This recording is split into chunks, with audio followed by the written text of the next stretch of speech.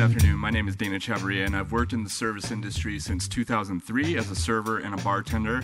And wage theft has happened to me on many occasions, not getting paid for the hours that I worked. I've worked complete shifts without breaks, and I've also not received all of my earned tips, and this happens more than you may realize.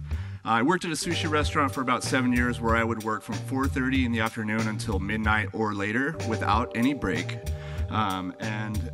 Additionally, I've been working at a neighborhood bar for the past 10 years where I continue to work, and on a regular basis I would be scheduled to close on a Saturday night and open on a Sunday morning, and many of those Sunday morning shifts would start at 5:30 a.m. This means my night shift would go from 10:30 p.m. to 2:30 a.m.